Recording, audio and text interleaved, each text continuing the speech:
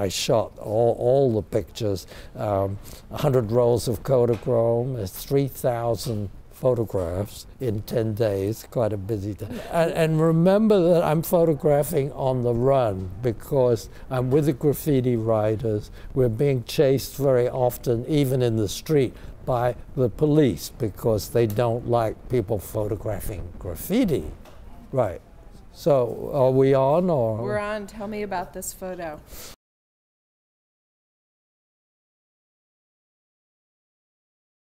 Look, the first edition, which is now a collector's item, is known in the graffiti world as the Bible.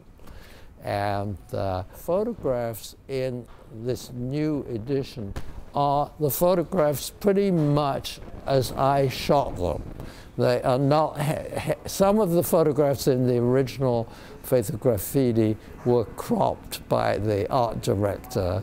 I personally was shooting not only the physical graffiti writing of the name, the logo, tag name, but I was also very concerned with capturing the context of this form of street art as I saw as a photojournalist. So I think the book becomes a kind of retro nostalgic look back at an era when things were different. We chose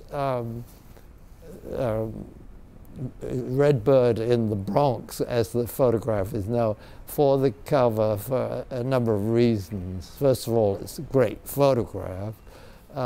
Secondly, it shows the context of the city. The name Stay High 149 on the train. The New York Times book review did a review of that book by Corinne Robbins.